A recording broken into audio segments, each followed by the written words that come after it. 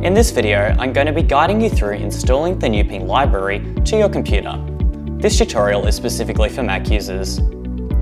First of all, make sure that you're using the Safari application to complete these steps. Go into Preferences and make sure that all downloads are going to the default downloads folder on your computer. Next, deselect the Open Save Files After Downloading option and hit X on the Preferences window to save these settings.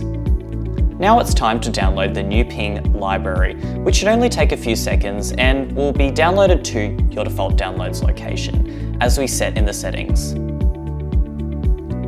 Open the Arduino software as you normally would, or use Spotlight Search to find it quickly. Just type Arduino and hit Enter. Once the software is loaded, go into the Sketch menu, Include Library, and select Add Zip Library. A Finder window will pop up, which should allow you to navigate to where your Downloads folder is. Select the NewPing library and then select the Choose button.